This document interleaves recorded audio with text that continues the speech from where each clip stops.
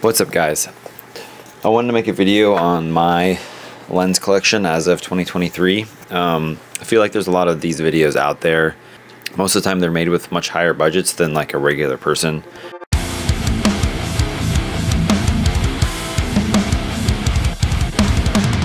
So I have a very reasonable list of lenses to show you.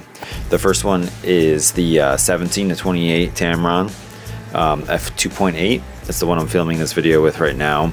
I bought this lens like right around when it came out for whatever retail was. I'll put that on here. It was my workhorse lens for a long time. It's not the sharpest, it's not the fastest, but it's very good for the price. Until recently, I'll talk about the lens soon, that's been on my camera since I bought it. I highly recommend checking these out because you can get them used now for anywhere from like $500 to $600. I think even retail they're under $800 potentially. I'll put that price here too. The next lens is an old lens, but I bought this one used. Let me put this mic somewhere. This is a new to me lens. I bought this used at our local camera store. This is the 90mm macro Sony. I haven't had this lens as long, but I bought it specifically because it works very well for portraits. I sometimes shoot weddings. This works great for that, both filming and photos. And then I obviously do a ton of product stuff, so the macro comes in extremely handy. These sell used for, I think I paid 800 bucks for this.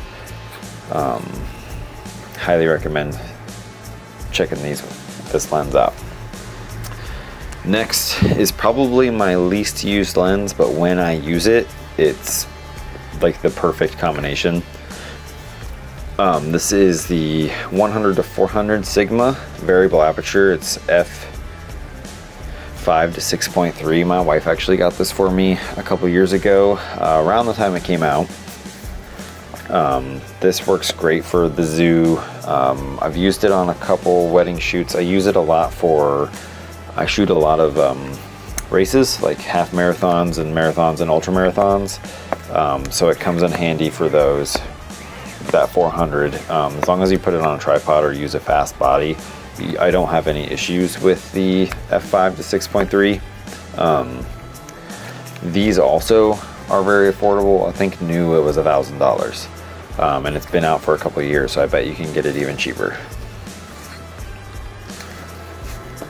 And last but not least, this was probably my most expensive lens on the list. Don't quote me on that.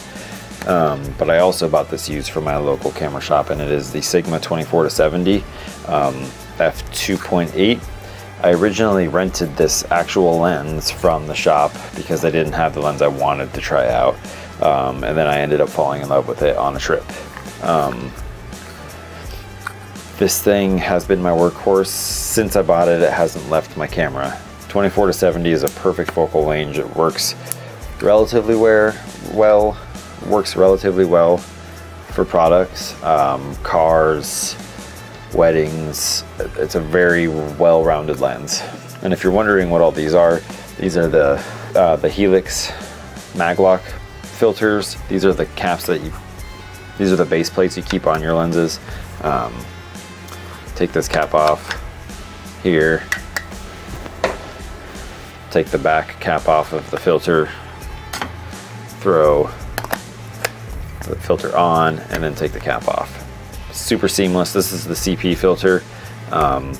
This also doesn't leave my camera bag. It's on my lenses 90% of the time.